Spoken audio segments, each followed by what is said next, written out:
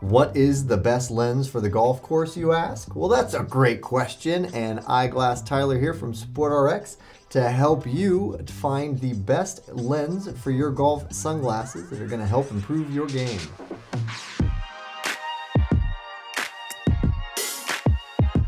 When it comes to choosing the right golf lenses, the name of the game is contrast enhancement. So we're going to go over some different colors to look out for that'll be ideal for the sport, and hopefully find what'll work best for you in the conditions in which you normally play. So ideally by the end of this video, you're going to know exactly what to get for the next pair on the golf course. First off, brown lenses. Really good kind of generic color. You're gonna find your browns, your bronze, your coppers. Good for really bright light conditions, a little bit denser of a tint, and it's gonna help, like I said, to enhance contrast. You're gonna be able to read the green a little better, depth perception cues, read the fairway a little bit better, and just tracking that ball, being able to spot and track the ball, it's gonna pop a little bit better. An amber tint is going to let more light through. It's not quite as dense of a tint, so it's going to let more light through the lens, which might be ideal for you if you tend to golf in cloudy or more overcast conditions. It's going to let you still see while enhancing contrast, while making that ball pop, kind of similar to what you get with the brown, little bit different color enhancement, but overall a similar perception of color, but just really much better in lower light conditions. And rose copper is actually my favorite tint color.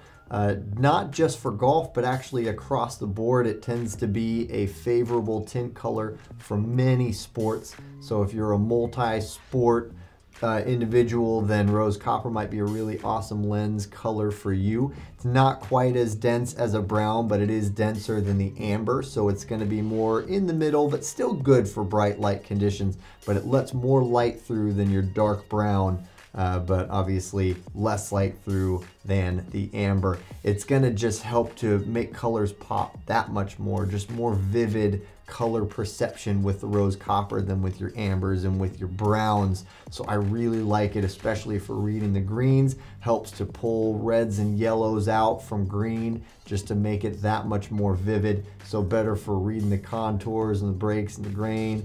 Just everything about this lens tint I'm a big fan of.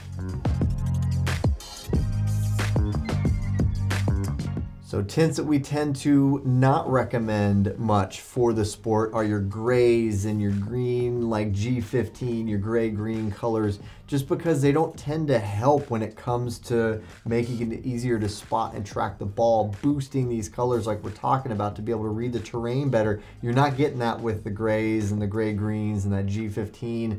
You're getting a much more neutral color perception, which is great for blocking excess light. If you're light sensitive, grays are good because it's gonna mean less light is making it to your eyes, but overall, no real benefit to the sport.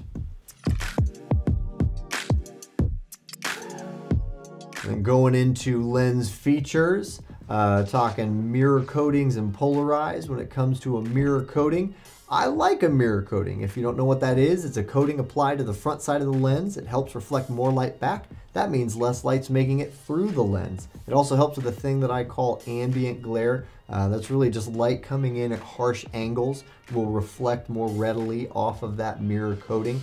And that tends to be less usable light anyway. So it's good to kind of get rid of that. On top of all that, some people think mirrors look cool, and I tend to agree with them. So there's another plus. When it comes to polarize, I don't recommend it generally speaking. Some people wear it and are fine with it. As a general rule, I like to avoid it because the benefit of polarize, the function of polarize is that it cuts glare bouncing off of other objects.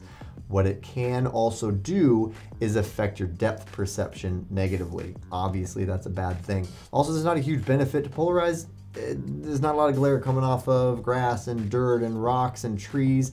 Maybe you have an argument if you're talking water, but for the most part, I don't think that the pros outweigh the cons when it comes to polarized lenses.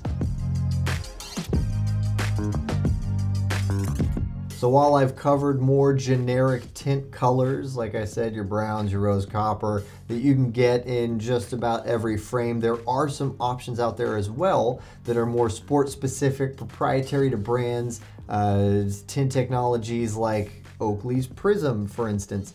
I always like to point to them because they have actually they have two golf specific tint technologies. There's the original Prism Golf, fantastic lens, and then there's the Prism Dark Golf for brighter conditions. So what you're gonna get with these is just that much better edge on color enhancement. They're gonna fine tune the colors, really hone in on specific colors that are known to be favorable for the sport, and actually turn down colors that are known to be less favorable to the sport. And there are lots of options out there. I'm a big fan of Prism, so you should definitely check those out. Another thing to note is prescription. I need prescription. Why would I not talk about prescription? We love you if you need prescription. We love you if you don't. We just love you in general. But all of these can be done in prescription. These tint colors that I'm talking about, even Prism, which I'm a huge fan of. Oakley is awesome with making just about every one of their frames available in prescription, and their special tint technologies, both Prism Golf and Prism Dark Golf, available in prescription. If you need help with that, call us at SportRx. We have opticians that are seasoned and love talking about prescription and even non-prescription if you want to chat, and we're going to help you through that order process for sure. And that pretty well wraps up what I think you should consider when looking for the best lens for your golf sunglasses. To summarize, contrast is king.